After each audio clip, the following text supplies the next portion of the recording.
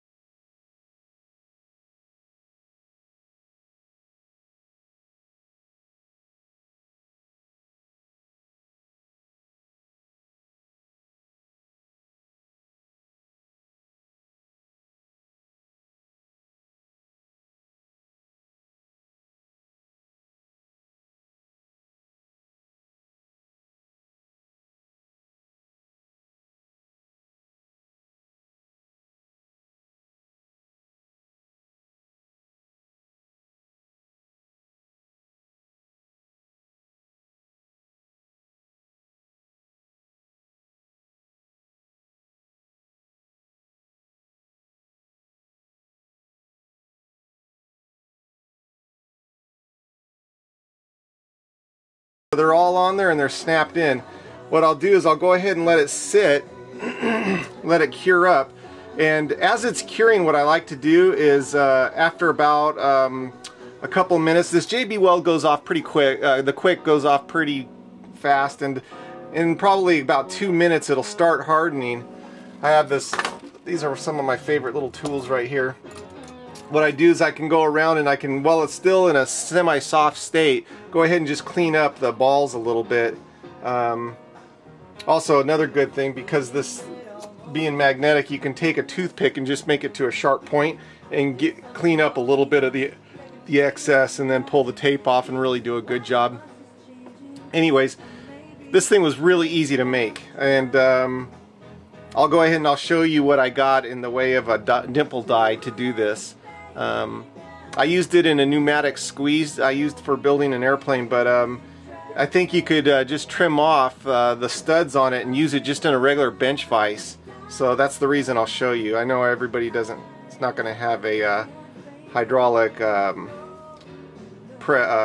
squeeze, so anyways, we'll do that here in another video.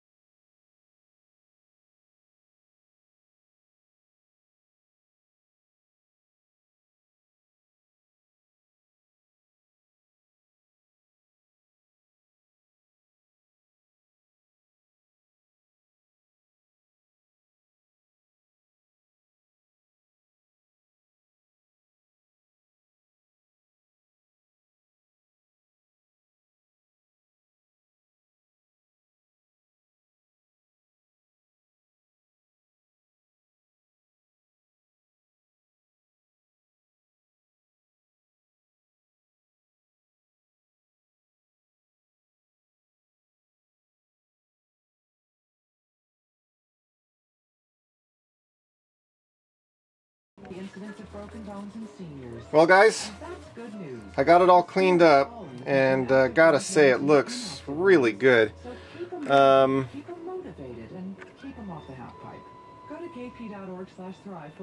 That dimpling is the way to go. Now, you know, this is a granite block, and so you can see it's just really nice. I think the tolerances on this are really much better than my other one. But I'm going to make quite a few of these because I want to have them for different colors so I can just pop them on and off, and also using PLA and ABS it'll make it really super easy. So, you know, the only thing I did on this, you can see even the backside looks kind of nice. This is the JB weld that I just had a piece of aluminum tape, so they're slightly a little bit concaved. But what it does is that dimple forms a key. So basically the epoxy bonds to the ball, but it's also keyed more or less in the back of the dimple with that JB weld. And what I did is I just went in with this little round, this little tiny round carbide, and just go in there and give it a little grind. You want to, this isn't that as critical. I also did the top side, and on the top side you don't want to take much off. You just want to scuff it so it's got a good bite, but you don't want to remove too much material because you could get them uneven. But yeah, look at that, that's really neat. So I'm going to make quite a few of these, and then just have different colors and different material. It'll make it super easy. Anyways, I'll show you some of the, I'll show you the dimple and whatnot.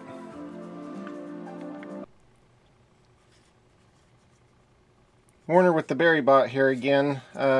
Just wanted to show you how I went ahead and fixtured to get this precision in my finger brake. I know a lot of you won't have this, but some of you do, and so you might be able to utilize some of these ideas. This is just a parallel, a precision parallel that I got clamped on here. What I did is I lined up this edge right here with the edge of the finger here, and it's pulled back about 3/16 from the actual break point.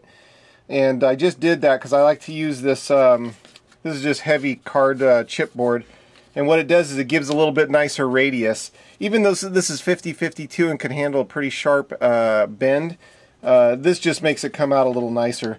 What I do is I put this in for a shim until I get it clamped. Then I stick my pieces of cardboard under here, make sure it's pulled up nice and tight against the two pieces, these two, the shim and the parallel here. And then I clamp it. It makes it real tight on this, so I just pop this out. And then I go ahead and form it.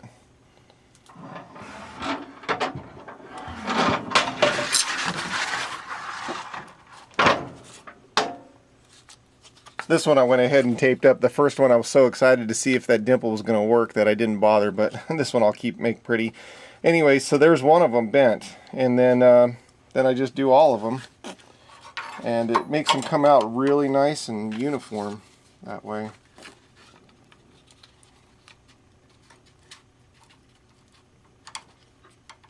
Just got to make sure it's nice and snug before you cinch it down.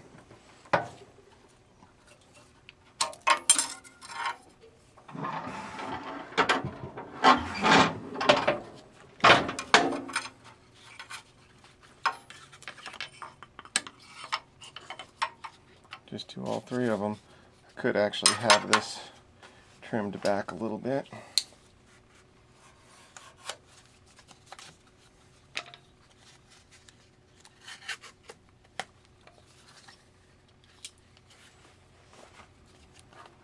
Let's do the last one.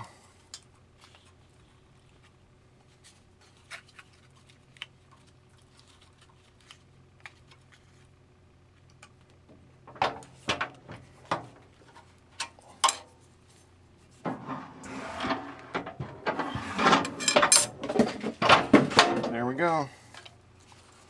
So I got all three of them nicely formed, and they should come out dead nuts on every one of them because they're exactly the same. And just like on the last one, it worked really nice up against the set this on the precision granite surface, and it's right on the money. So we'll go ahead and we'll do a dimple on here.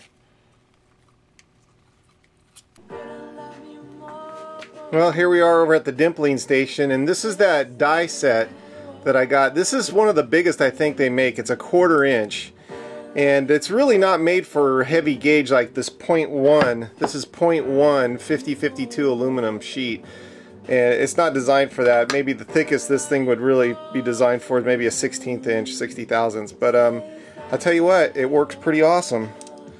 I'll go ahead and put it in my pneumatic squeeze. And see, I know a lot of you guys won't have a pneumatic squeeze, but a set like this could be cut.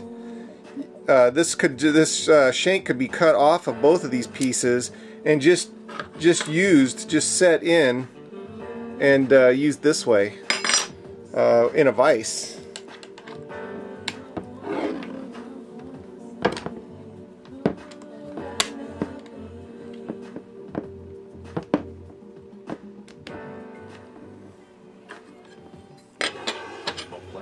Gotta grab my air hose.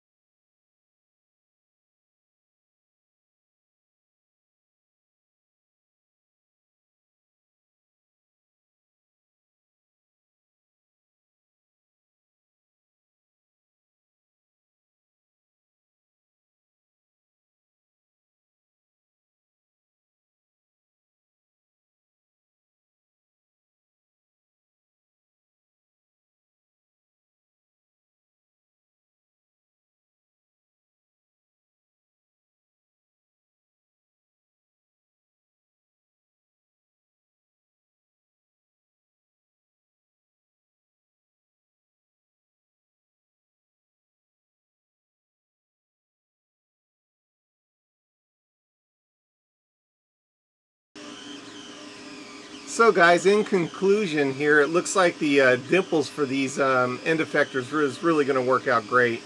Another idea that I had is I had a secondary plate on the machine right now. It's a plate that mounted to these 3 holes on the end effector plate and had this aluminum collar that was from McMaster Carr mounted to that.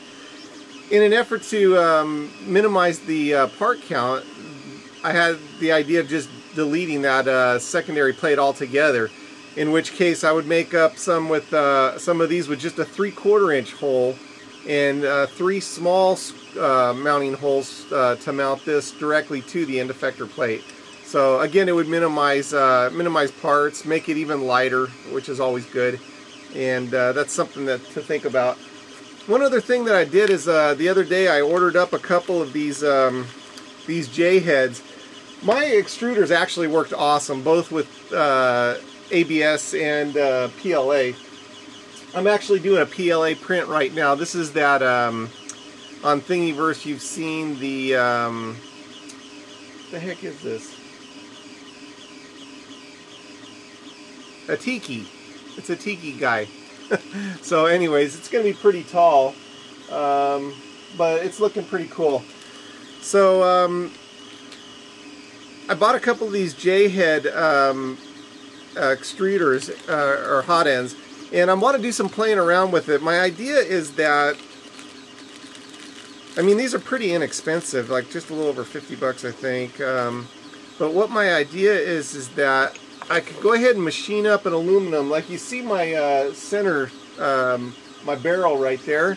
Basically, I would just do an extension off of the J-head right here with aluminum. So the aluminum would come down just past the groove, the main groove, like this, would mount in there. This is 3/4 of an inch, which fits the collar quite nicely.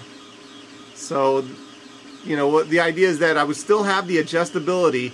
There's a couple of ways that this could be done. I think the easiest way, I would just make it out of solid and then machine the inside of this to fit over the J-head. Just mount it with a couple set screws, and then I would just bore a hole through it. It would only end up being maybe 2 inches long or so, and just bore a 1.75 millimeter hole through it. That way I could, at the top of it, I could just go ahead and install the tube fitting up here, and that would still give me adjustability in the height. I really like that. It makes it so easy. You just throw the end on, bring it to 0, drop the set screw, let it go to the table, and you're done. So anyways, yeah, that's something else to give another idea to give some thought to. I think it would work pretty good. Anyways, I hope you enjoyed the video, and if you have any questions, I'll try to answer them either in the forum or actually the forum's the best place. And thanks a lot for all the interest. Happy printing.